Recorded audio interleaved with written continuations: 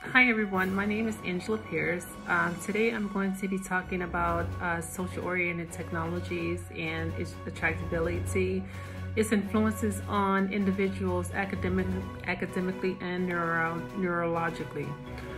Social technologies, by definition, is technologies that allow individuals the ability to socialize themselves with others.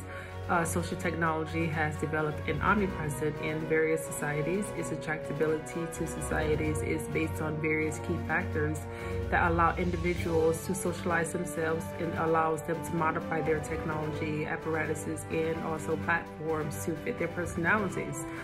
From a edification aspect, whatever, we live in a technology-driven world to where technology has become a necessity for individuals to gain academic experiences, to have quality education, and also to develop teacher and student quality relationships.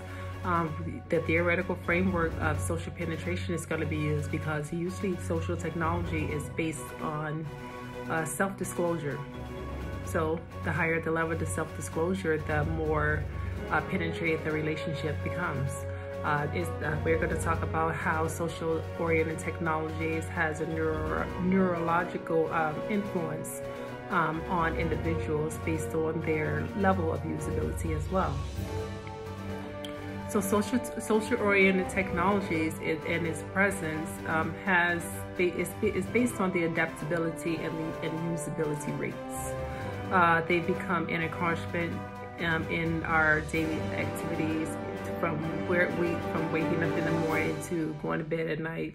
Our transportations are technology based, they're communication based as well. We have socially oriented technologies. We have smart homes and things of that nature. We use technology to text. We use it to engage in social networking sites, socially, and to increase our social enrichment. They have become a primary determinant based on how individuals communicate and connect with one another, and they also have a general or detrimental impact on a person's personal well-being, self-esteem. It can also increase their senses of loneliness. It can increase their senses of boredom, and it also can have counteractive effects as well. The attractability based on these social-oriented technologies is that it has become a social norm. Again, we live in a technology-driven world, so technology is the new normal for us, and there's no going back. The rates of adaptability continues to increase daily, regardless of age, regardless of generation, regardless of which community you're in, and regardless of the academic level. Professionals highly depend on technology, as well as academic institutions, individuals per se. As far as the attractability for humans, we as humans, we use technology for a multitude of things. A few of them could be for instant gratification. Some of us need positive feedback, whatever we want to be accepted. So we use socially oriented technologies for those purposes. We use mobile technologies for online permanency. We use it for permanent connections, where we're always connected even when we think that we're not. The small size devices has allowed us to change the context in reference to where we communicate, how often we communicate, or how often we socialize ourselves. It has allowed us to sustain our interpersonal relationships, to bring higher quality to those. It also has removed geographical constraints to where we can talk to anybody around the world, those that are familiar and those that's not familiar. It has allowed us to modify who we are to where we're able to either show individuals our authentic selves or our desired selves. So technology has allowed us to modify ourselves based on what we desire or who we ought to be. In reference to those who does not have these opportunities, who are denied these opportunities to engage in socialized technologies, it does have a tendency to reduce a person's self-worth and determination. It does have the opportunity to, it doesn't provide them with the opportunity to increase their potential, their job, their employment opportunities, their education opportunities, their academic experience, or to, in some cases, it can like diminish their academic experiences as well. It has also increased their loneliness, senses of loneliness and isolation, particularly in the COVID-19 world, to where technology is the new way of life, and as far as how we socialize ourselves. And this is particularly true for the older generations.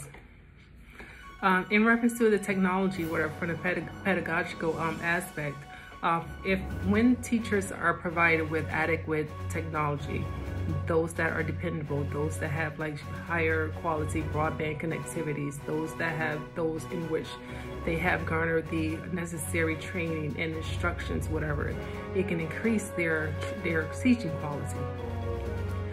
It allows teachers and students to become more engaged with one another. It also allows teachers and students to develop a higher level of social presence, to where if you're in a school setting without technology, whatever, you're only there per se from your physical being. But it even allows you to communicate and connect with and socialize yourselves with teachers and students on the outside of the academic setting. The teaching quality again. When teachers and students are provided with the necessary support needed, when they are provided with the funding, the necessary tools, the necessary support, meaning technical support, administrative support, and things of that nature, it does have the ability to increase the teaching qualities. It increases the teacher and student dyadic relationships and provides them with healthy relationships, those of which is like a springboard for higher academic achievement, higher academic experiences, and all of the above. Again, for technology, when they have access to the various components, technical support again, administrative support, adequate training and administrative support, it increases the overall academic experience, not necessarily for the students and the teacher, but also for all stakeholders. There are some advantages and disadvantages when it comes to social-oriented technologies. Some of the advantages is based on the previous discussion, as far as how it improves the teaching quality, it improves the social presence, it increases the academic experiences for those who are afforded the opportunity to use social-oriented technologies in an educational setting. In reference to those who are not provided with these opportunities, they're not garnered with the opportunity to use social-oriented technologies to socialize themselves on a higher level, it can have detrimental or disadvantaged effects on these individuals, particularly students, to where they become disengaged. They don't communicate as much, or they may be a loner, to where they don't really talk or talk to students, or they don't ask enough questions, so where even if they're not familiar with the academic curriculum, the attendance rates may drop. The academic experience, they don't have the opportunities to collaborate with others and things of that nature. In reference to the neurological aspect of things, whatever, based on the level of social-oriented technology used, whatever, research has shown that it does have the ability to have an impact on the neurological system. Those being, it can diminish memory, and that causes forgetfulness. It can cause you to your mind to shift, and you're not an avid thinker in the same manner that you wouldn't be, because you have allowed technology to think for you.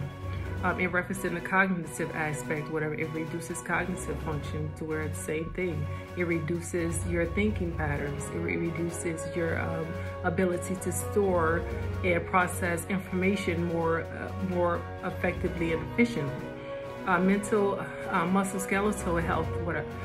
Sitting there in looking at a computer screen or a telephone for hours in and hours out, it can have a diminishing effect where people develop wrist pain, they develop back pain, they develop eye strains, and things of that nature. Based on the theory that, again, the social penetration theory, it is basically self-disclosure. Social-oriented technologies is a communication platform. It allows individuals to communicate with one another. It allows them to sustain their relationships, to build healthy relationships, to establish new relationships with strangers. It allows them to disclose conversations or disclose personal information based on the level of comfortability with the individuals that they interact with. In reference to a social academic aspect, teachers and students are with one another day in and day out. So self-disclosure is crucial. So, in conclusion, what we're going to talk about is how social-oriented technologies has become a social norm. We're going to it has developed a societal attraction, it has developed an individual attraction, and it also has provided certain communities with stable connections to where people are currently permanently online. They are permanently connected to social networking sites, day in and day out, 24 hours a day, 7 days a week, and even if they're not physically looking at having their phone or looking at their phone per se. It has become an important entity in our lives to where people in the society heavily depends on technology for every aspect of life. So, in reference to future suggestions, there is a lot of information out there based on social-oriented technologies. Well, what we have covered today very briefly was based on how technology influences individuals individually, how it has developed an attraction in society. We talked about the social penetration theory as far as how technology has an effect on individuals, and also how the social penetration theory is based on accessibility and how having access to these various technologies can enhance your social richness compared to not having it, to where it increases senses of loneliness and senses of boredom. Future research studies can use the same thing to help further understand social-oriented technologies. Those being said, whatever it can be, they can use different platforms, they can use different conceptual frameworks, they can use individuals, they can do causal comparatives or try to find a relationship between social-oriented technologies and how and the level of usage between individuals. In reference to educational aspect, they can go into the school system to see how these social-oriented technologies are helping to advance students. How are these social-oriented technologies helping advance the academic system, the teaching quality of teachers, and things of that nature. So, without further ado, I'm going to conclude this. Post. I am going to conclude this presentation. If there's any questions or concerns, you can reach out to me. Thank you for watching, and I hope you enjoyed watching. Thank you.